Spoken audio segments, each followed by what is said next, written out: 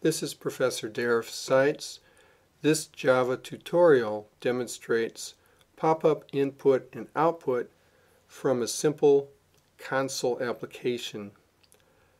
In our main method, we first print out to the console.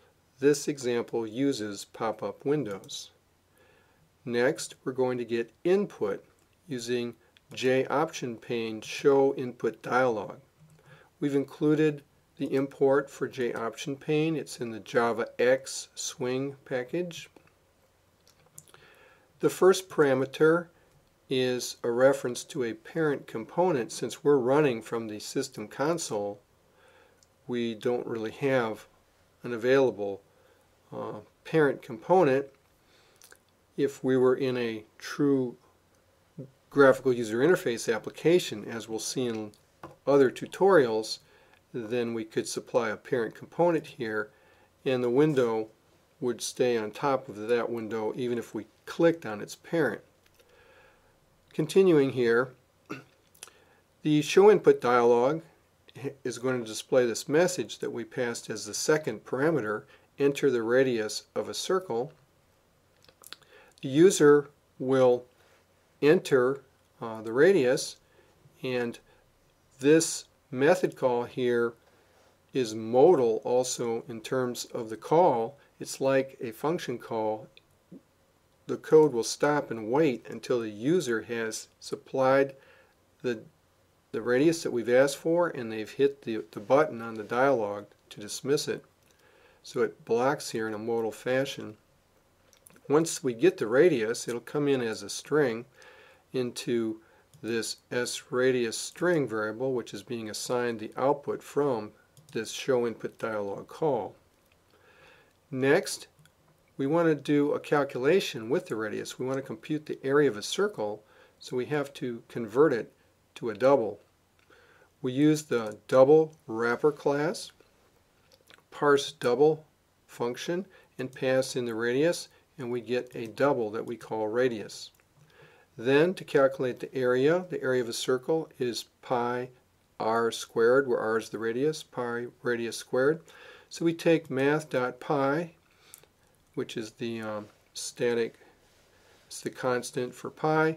We multiply it times the power function of math, which takes radius and raises it to the second power. So pi times the radius squared. And now we have the area. Next, we're going to use a pop-up window to display it back to the user. JOptionPane has a Show Message dialog, and this time we pass the area of the circle is, and we concatenate the area formatted with a decimal formatter to allow 4 decimal places of precision to the right and not more than that. The user will see the result, then they'll dismiss that result.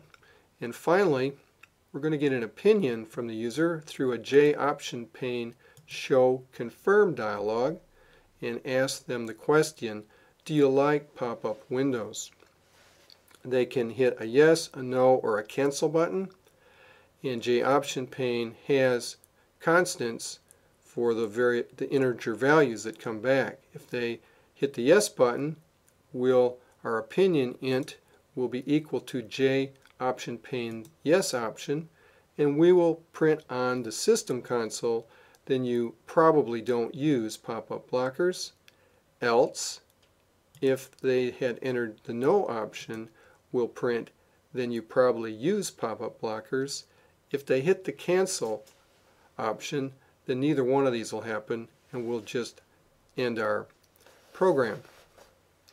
Let's run this program now and see the interaction with the user. Here's the system console window that says this example uses pop-up windows, and here's our pop-up: enter the radius of a circle. Notice it has a question mark icon because we're asking for information here, and they can hit OK or cancel. Let's enter a radius of 10. When we do pi r squared, when we square 10 we get 100, and 100 times pi will be easily recognizable. Hit OK. The area of the circle is 314.1593. We see pi with, now that it's been factored by 100, and we have the area, and there's the 4 decimal places of precision that we show with our formatter. This has an I icon for its information. It's a message. The user clicks OK, and we ask the user again to tell us, do you like pop-up windows this time? And they're going to say, well, okay, they like them. So we click yes.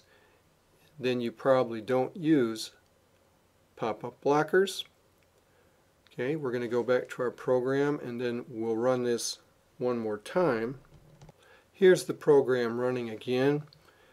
This time I'm showing my full screen view of everything.